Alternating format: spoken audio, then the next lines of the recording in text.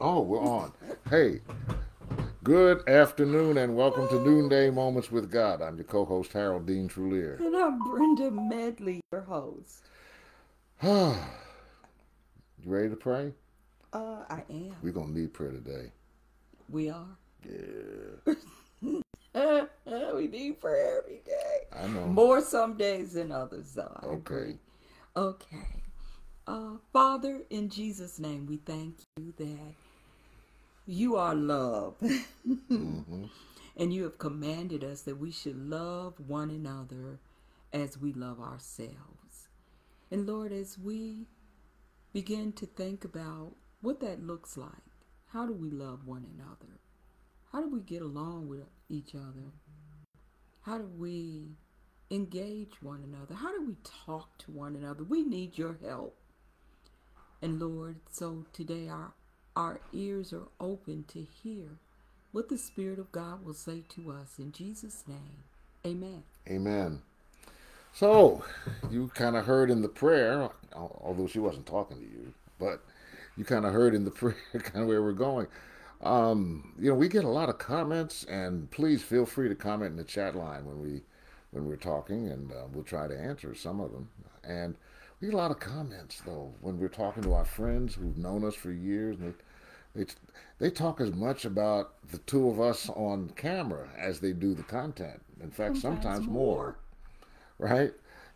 Oh, you all look so good together. You all have chemistry. Oh, the Lord put you together. All that stuff. You look so happy. I wish I could be like you. And we sit there and say, if you only knew how much work goes into this, right? This it's not magic. No, it by no means is No. magic. Mm-mm. In fact, I was mad at him today, and I said, I'm mad, man. Yeah, she did.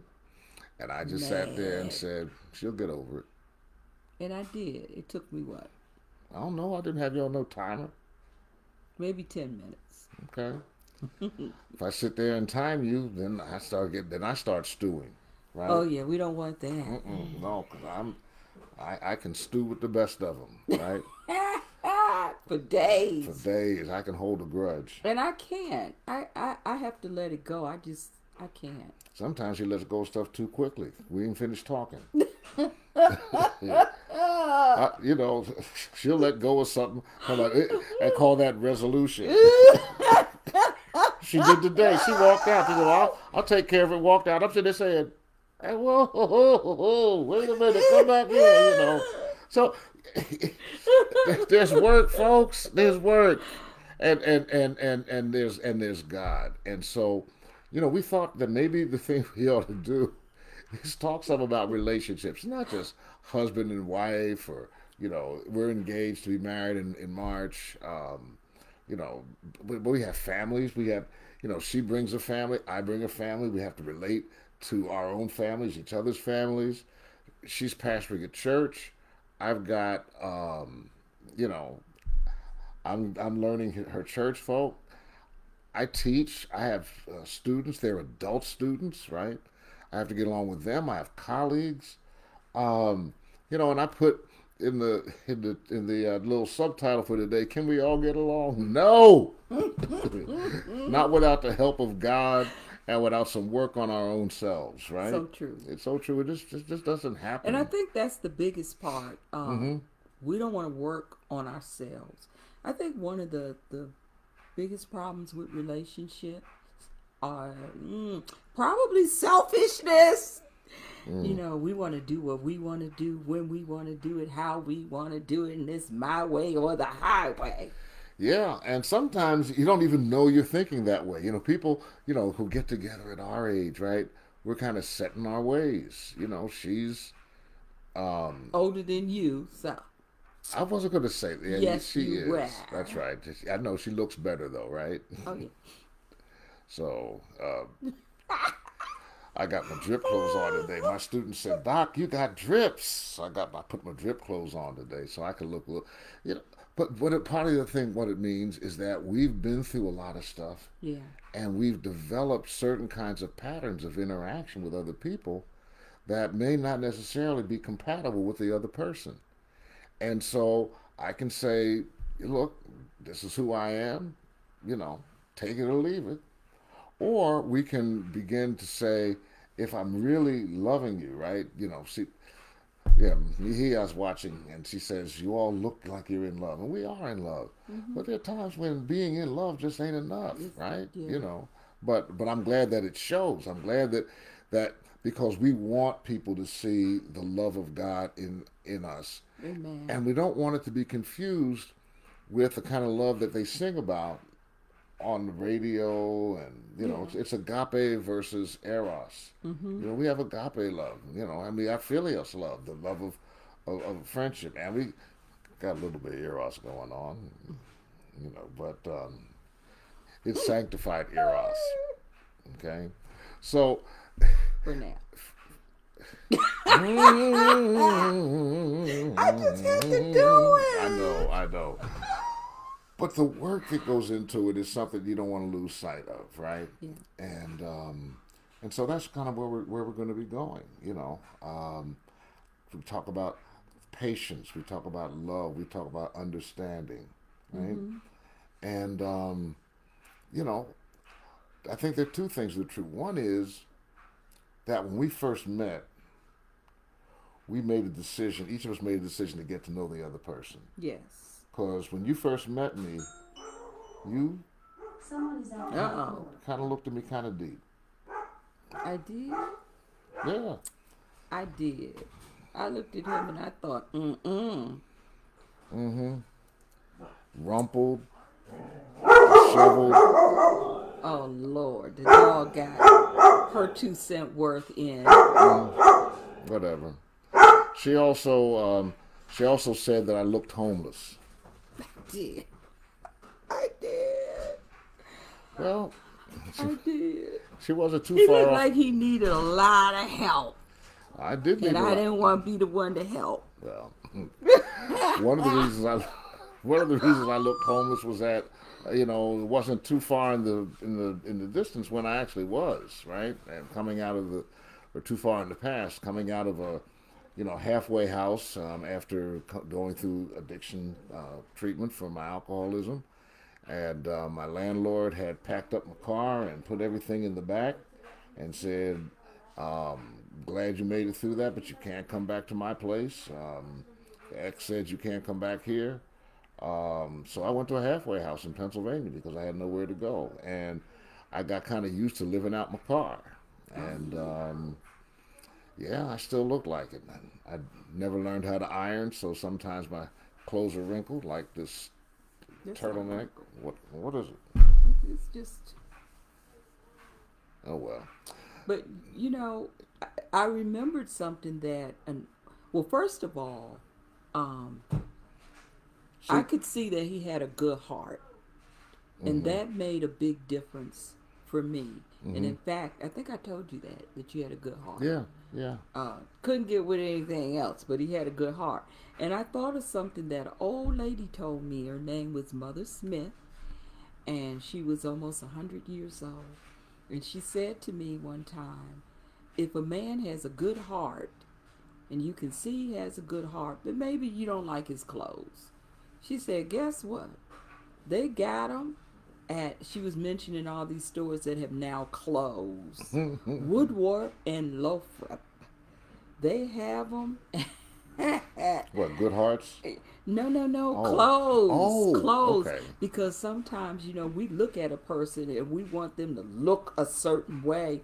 And if they don't fit that bill, we're ready to just X them out. Mm-hmm. And they miss the thing that's most important, and that's the good heart. Yeah, and what I saw in her was a woman of standard. I wanted a woman of standard, right? But did you think I took it too far? And I wasn't taking it that far. It's just me. It's like, don't touch me. No, you can't hold my hand. I don't know you. I was fine with that, right? She even tried to scare me off by sending me a picture of her in a prayer shawl, right? All wrapped up in white. I'm like, oh, good, standard. I need that. That was, but see, we were able to come into that because of a certain level of self-awareness, right? working on myself and looking at what my strengths are, my weaknesses, what I'm looking for in another person, communication skills, right?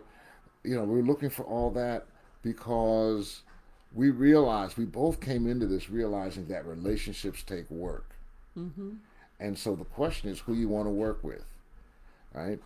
And so, um, I looked and I said, I see the standard, that's important. Communication, that's important. Need to be able to communicate. Um, Vision for for life, being self-aware, that's really critical, right? Now I have to be self-aware, and I'm looking for somebody who's self-aware, someone who is willing to look at themselves and say, okay, I made a mistake, you And know, admit it. and admit it. Yeah. Yeah, what's the guy's name on NCIS? I don't Yes, you do.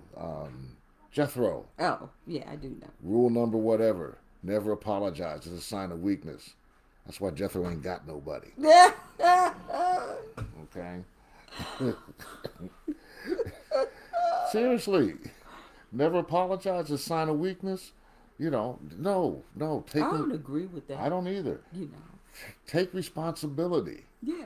Take responsibility. Watch this. Take responsibility when you are wrong.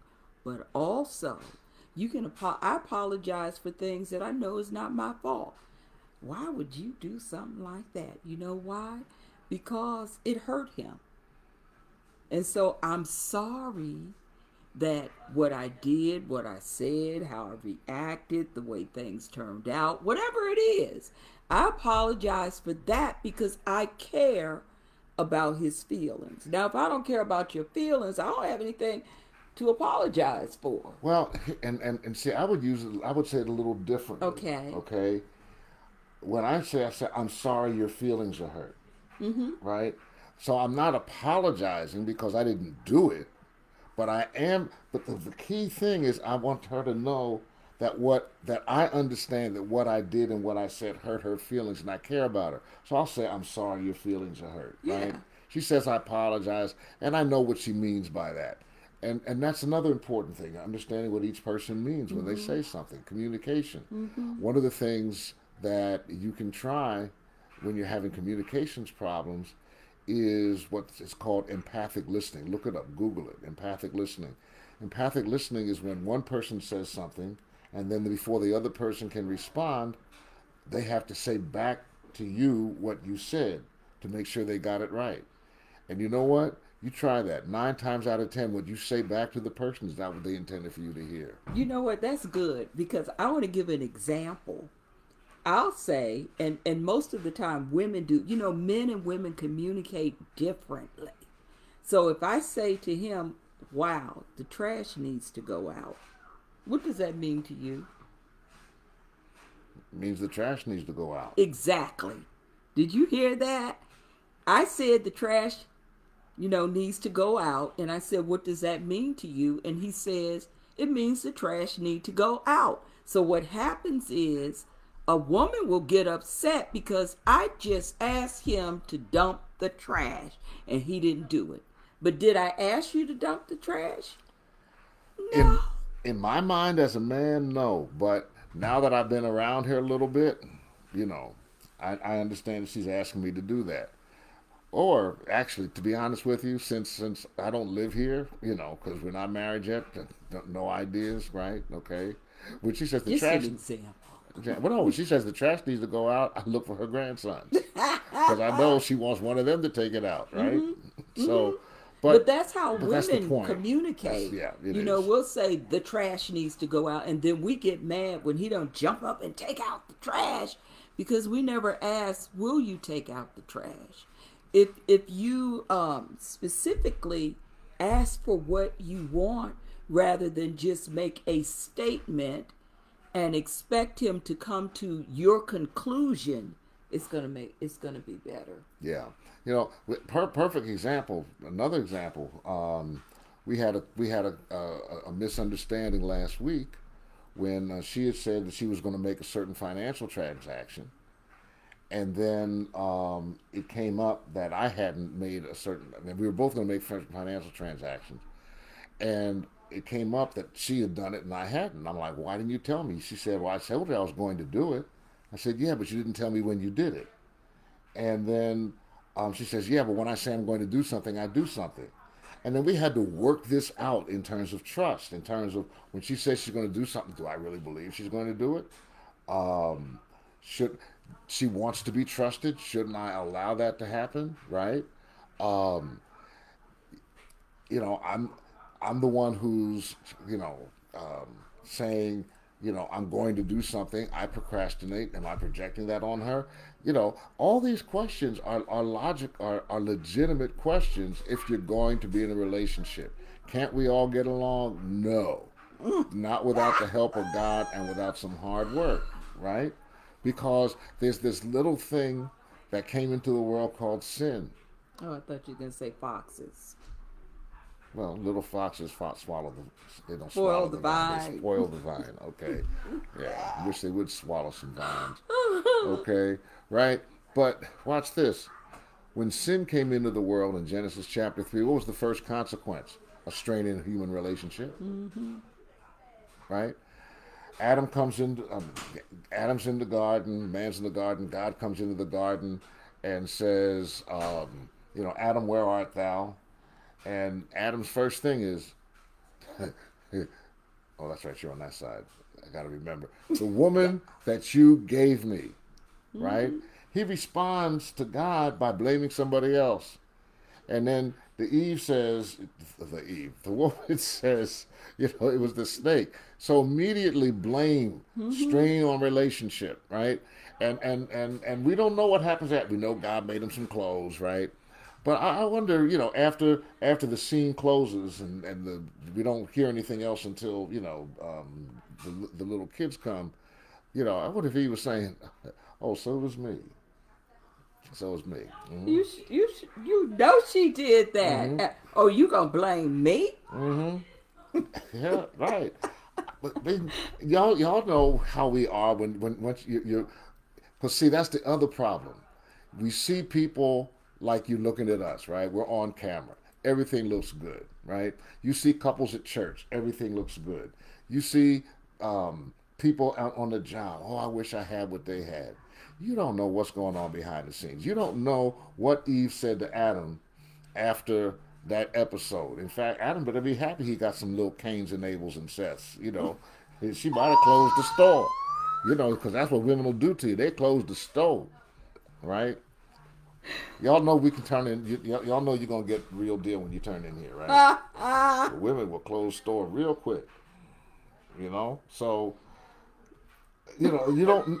I'm helping you out, right? Because you look at the people in church, and oh, I wish I had what they had. You don't know. But we do have a good relationship because we work. Yeah, we work very hard. We're in premarital counseling, right? And we're gonna stay in until I'm 100. Yeah, we stay in there, and we're discovering new things. Okay, and today is my turn. I go by myself. We also go as individuals, and so he's getting ready to lay some stuff on me today. I know he is, right? He talked to her about some tough stuff last week. I'm gonna get some tough stuff today. He made me mad. Yeah, when I talked to you afterwards, you were sullen, right? And I expect him to definitely come after me. In fact, after you told me some of the stuff he asked you, I'm sitting there saying, okay, yeah, come on, right? But these things need to be discussed, Absolutely. especially before you say "I do." Very often we don't discuss them, and we expect the other person to know what we want, to know who we are, and just fall in line with that. And in fact, I know a couple who never really, well, first of all, they never told the truth about their needs, their desires. They just didn't. And so then after they got married and they started making demands on each other, and one felt like, well, I've always been like this, and it was like this before you came, and so I'm certainly not going to change for you. But those were things that should have been discussed before you say I do. Because if it's that important to you, it's not going to change. And it's going to just cause a lot of problems in the relationship. Right. And and and this is true whether you're talking about marriage or dating or sometimes in the family, right? Yeah. Siblings who don't get along, parents who don't get along with siblings, co-worker relationships.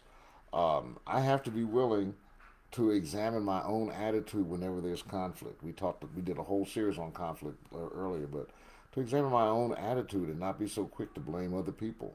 And um, you knew I was like this. Well, like what? What do you like? Is it godly? Well, I like baseball. Ain't nothing sinful about that. It might be. Maybe you like baseball too much. You know, maybe you worship baseball, right? You having too much. You got baseball stuff all over your house. You don't go to church, or you get mad because church goes too long because the game's coming on, right?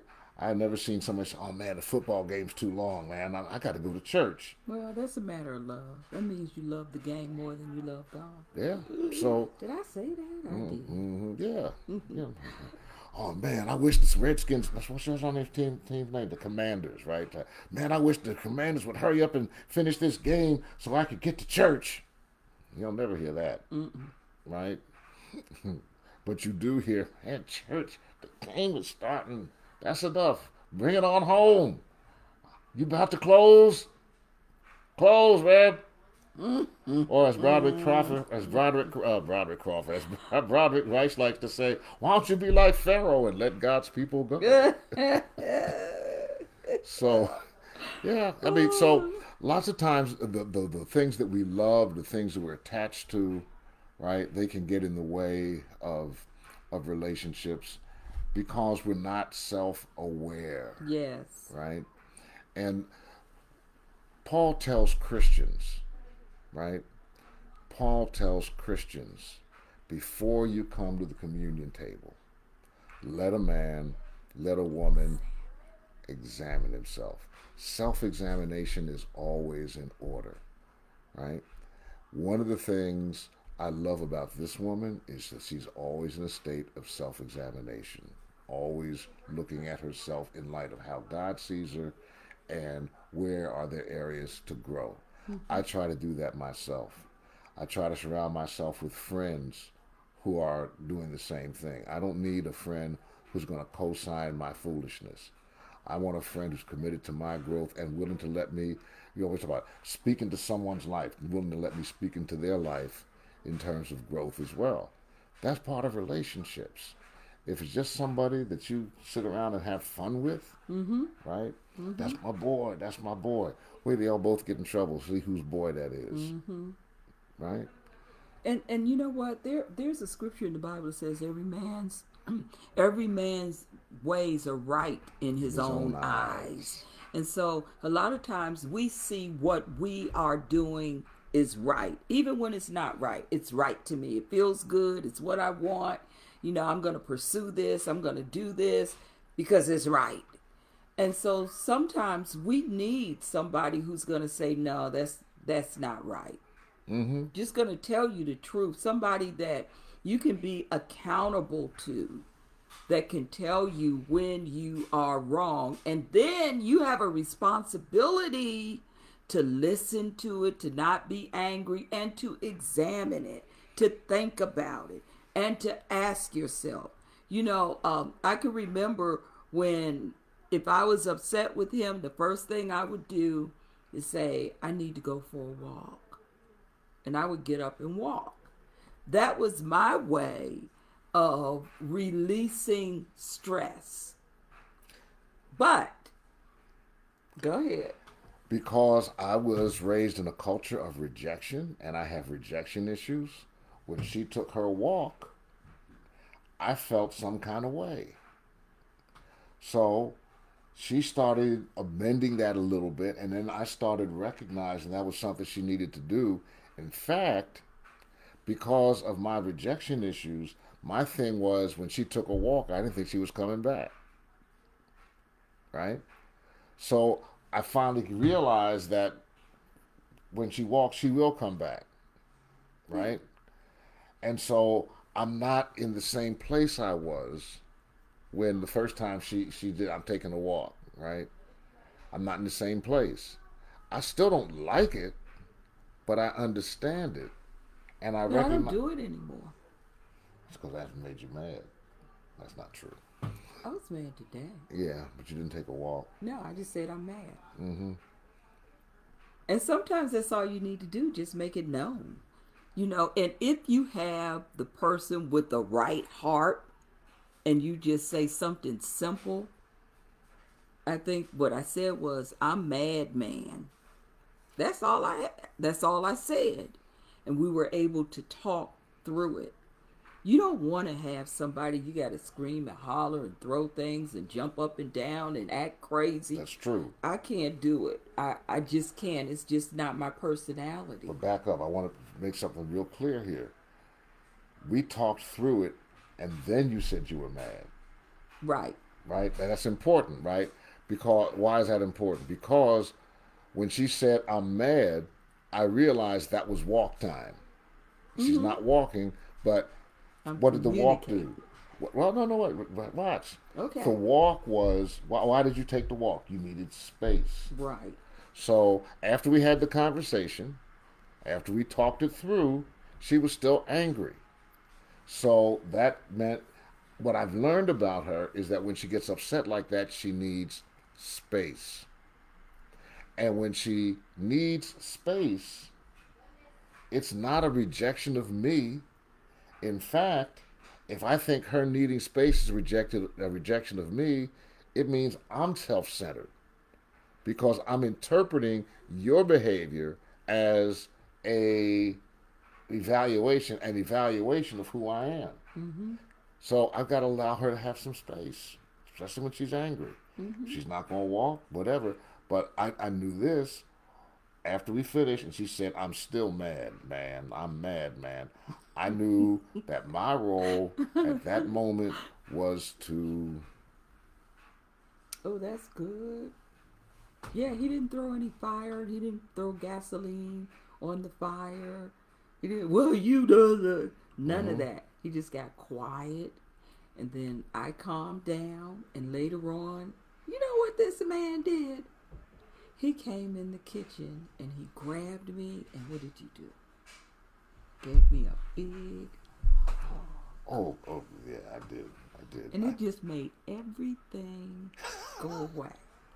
Remember when you were a little kid and you fell and you hurt yourself? You would come and say, oh, tell your mommy, and you cry. And she said, you want me to kiss it? And you say, yeah. And she kissed it, and it just seemed like that's what that hug did. Wow. I'm sorry, you said, remember you came in the kitchen? My first thought was, yeah, you were making that egg sandwich. It stunk. Egg sandwich. You know,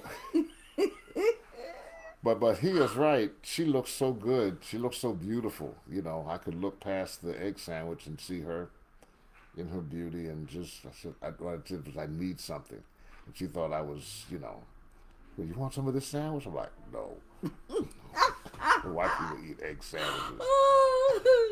But, but I wanted, and I needed her to know. It's not that I needed the hug. I would like one. But I wanted her to know I'm okay and I still care. And you can be mad and that's cool. It's really about having compassion, right? Mm-hmm. We think. I wrote a thing today on Twitter. It said social justice advocates. For some of us, it's much easier to advocate for peace and justice in social policy than it is to practice that in our own lives.